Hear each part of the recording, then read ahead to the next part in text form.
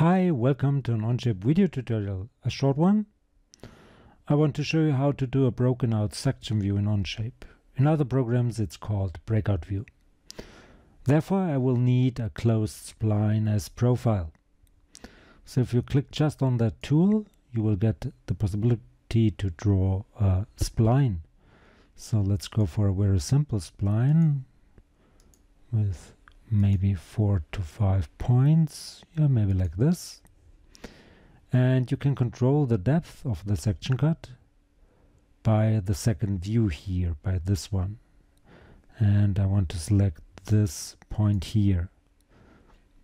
Please note, the breakout will go in from that direction or in this direction. So it will come from here. It will break through the model from this point to that point, or from that point to this point.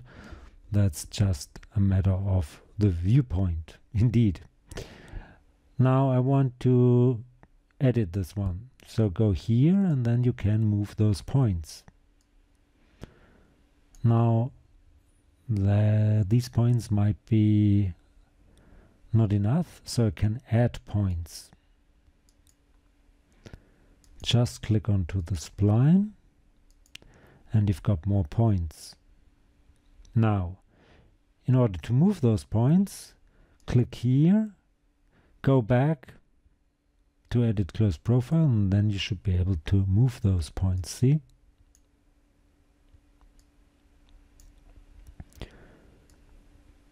I want to give it a more interesting shape.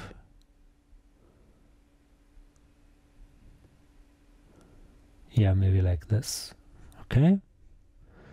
Now it will go up to this point, so just confirm and it will make that break out. I want to add another one and I want to control the depth by a dimension. So let's go here and draw another one. Over here like this, go for edit, add some points,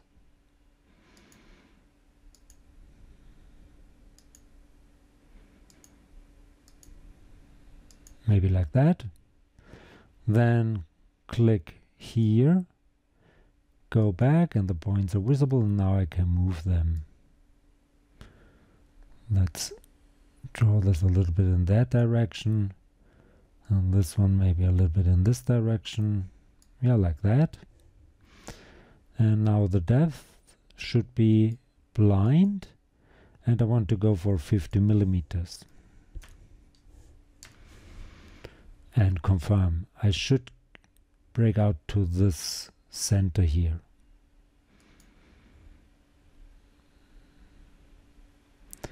Looks legit, and I'm done.